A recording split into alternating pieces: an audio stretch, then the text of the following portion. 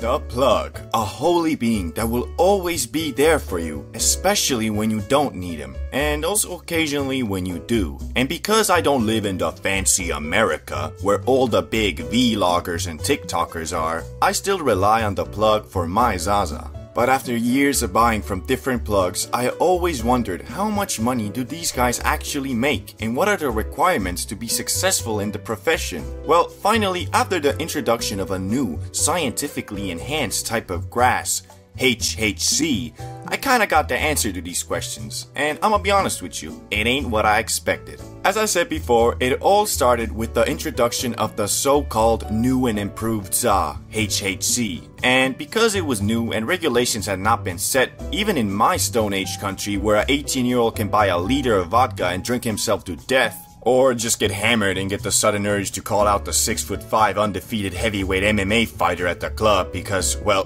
when he sees red, bodies start dropping. Anyway, since this was legal and I am a law-abiding citizen who wouldn't even dare to jaywalk, I thought to myself, this is the perfect moment to see what being the plug is all about. Furthermore, because most dudes in this country don't know anything about strains, hash, bud, and just take whatever the plug has, I didn't need to worry about people thinking I scammed them. Also, your boy conducted a thorough inspection of this new product, using only the most delicate and scientific tools possible. Oh, okay, I hit that shit through a Red Bull canning. It kicked pretty nicely, so I dubbed it Verified Lab. After securing half an ounce of the Verified Lab, which is 14 grams in European tongue, I went to work on finding customers. And obviously the best place to start is on Snapchat. So I took a picture of the Zaza with the caption, 15 bucks per gram, hit me up.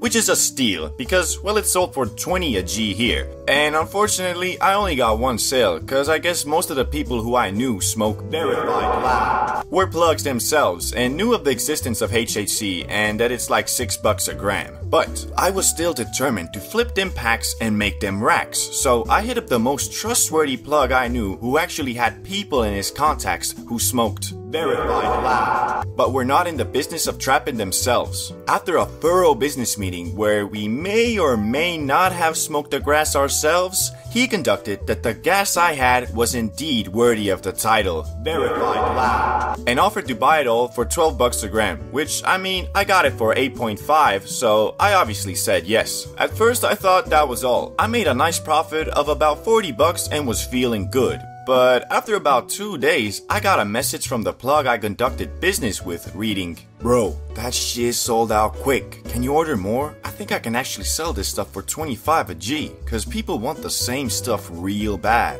Now, I think you are currently pondering two questions. Why didn't he just order more himself? And how the hell did these dudes not know it was HHC? Well, the reason he didn't order more himself is quite simple. He is a full-time OG plug, so dudes does not have a bank account to order stuff. And to answer the second question, I truly don't know. I couldn't really believe it myself, but I guess most stoners really don't give a fuck about news and staying up to date with it. In the words of the great plug himself, these dudes just wanna get as f***ed up as possible. They don't know nothing about no THC, HHC, CBD, BBC, NBA, MMA, nothing. Anyway, it all sounds great, right? Everybody loves the Verified Lab and are willing to pay premium for it. Plus, it's all technically legal and I don't even need to sell it myself. Well, it would have been, but there were two problems that made it a bit more sketch. You see, the issue with HHC is that it's a chemically produced product. All it actually is THC with a couple extra hydrogen molecules. And through thorough research, both practical and scientifical, I found out that HHC is very unstable in nature, meaning one patch of the same strain can truly be Verified Lab, but then the next patch made with the exact same ZA and same way could be some whack leftover Reggie. It's because it's very hard to control how well this hydrogen molecule binds to the THC, and not financially worth it to control the potency of each patch. So you could order that shit once and get some damn moon rock, or like the first experience I had with HHC, get some damn oregano. And the second problem was the plug I was conducting business with didn't want that risk all to himself, so I would have to cover the upfront costs of the HHC and then give it to him where he would hopefully flip it for 25 bucks a G,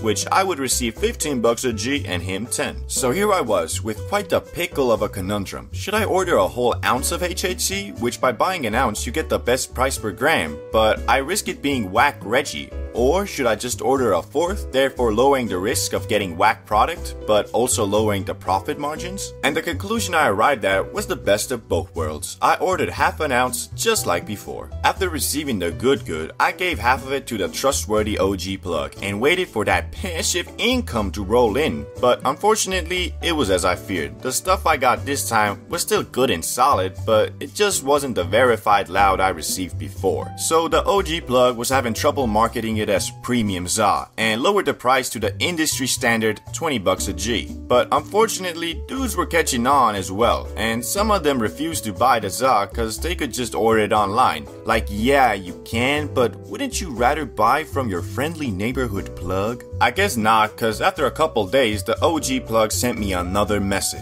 Yo, this stuff ain't moving like before, and people catching on about the origins. I have half of the stuff left. If you want, I'll buy it out for 10 bucks a G, or just return it to you. Which I hesitantly chose the first option, so I had him just buy it out. Yet there was still the issue of the 7 Gs or so I had left, which I initially planned on flipping, but was unfortunately unable to, cause mofos knew I got that shit for pennies compared to the asking price. So I did as old plugs would do and dubbed the leftover HHC as my personal stash, and just started blazing my own product, which was kinda stupid in hindsight because a couple weeks after, HHC was illegalized, as we all knew it would be, and became a rarity in the ZA industry. Which mofo started flipping that shit for 30 bucks a G, like goddamn, it ain't even that different from normal ZA.